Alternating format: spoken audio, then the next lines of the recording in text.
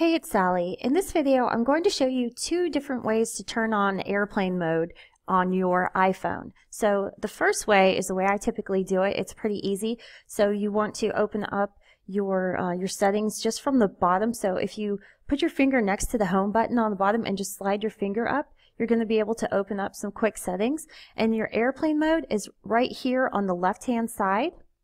So that's one way to do it.